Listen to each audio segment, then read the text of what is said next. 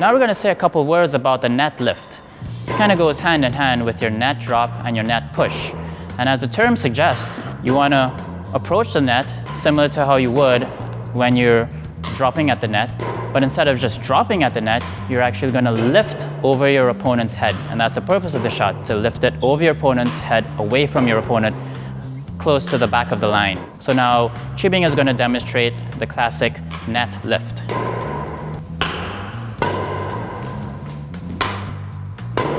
As you can see, the net lift is a fairly defensive shot because Chibin is hitting the shuttle very high to the back.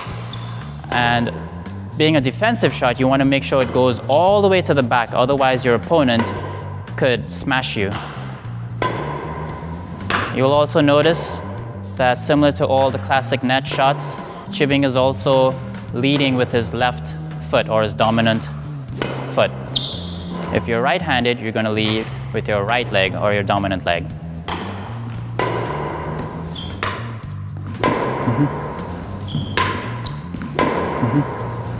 Strategically speaking, the net lift shot makes sense if your opponent is also at the net and you want to hit it above his head, away from him.